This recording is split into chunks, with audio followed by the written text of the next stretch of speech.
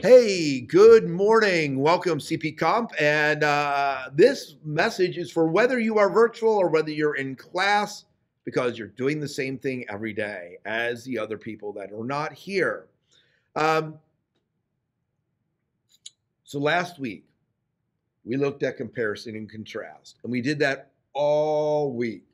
Um, and it's important for us to kind of be dialoguing about comparison and contrast. We also kind of wrapped up raising the sun.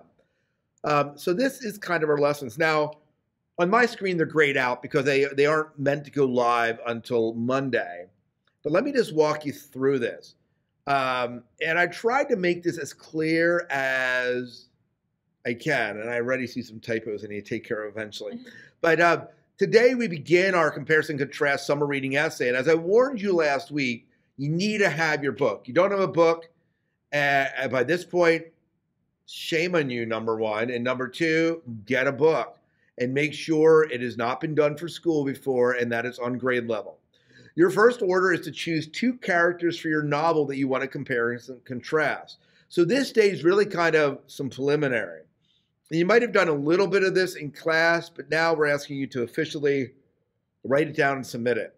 So below in a fresh Google Doc, write the title and the author of the book. List two characters you want to compare. Then list three areas of comparison or contrast for these characters. These three areas will be the same for both characters. It can be a combination of comparison and or contrast. One of the things you'll want to think about is how this comparison and contrast contributes to the story.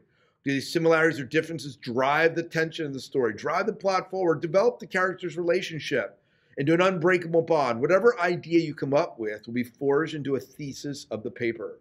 List on your Google Doc what you think this comparison and contrast does for the story. After you finish with this, begin looking for quotes that support the comparison and contrast.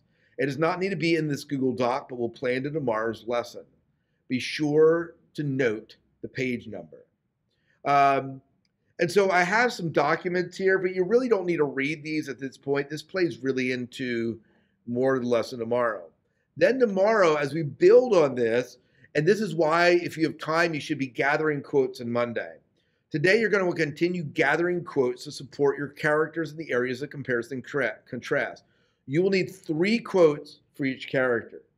And Ms. Myers, this is the part that I think that really hangs up students.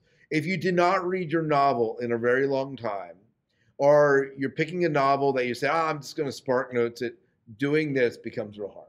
Yeah. Because you need to have read your novel, all right?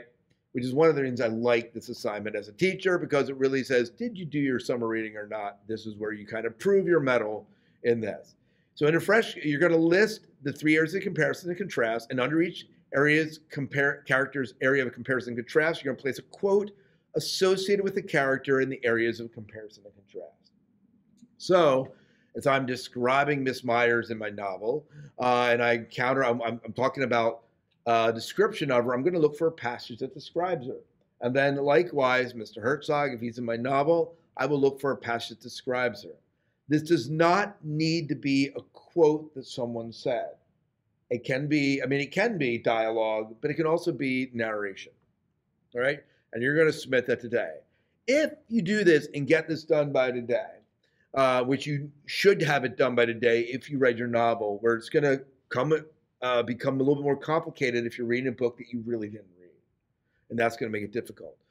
By day 3, 4, and 5, you are working on skeletons. And yes, we are bringing the skeletons back. And since you're familiar with the ones with Ritz, these are just a development and modified to support our comparison contrast. And so you're going to make a choice. Are you going to do a point by point or a block? They are the same essay. They're just a different way of comparing. And you're going to have to choose which one you feel. Are you trying to give an overview of the character? You're looking at 3 points of the character. Are you really trying to highlight their similarities and differences, and therefore you're going to go point by point? We've talked about this in class, and you're going to make a choice as to which one you do. And here is where Chicago style is going to come into play, because your citation of quotes needs to be done according to Chicago style. And so there's a little video that Mr. Taylor has put together. Plus, I put an example PDF up here, so you really have no excuse not to do it. So make sure you take a look at those.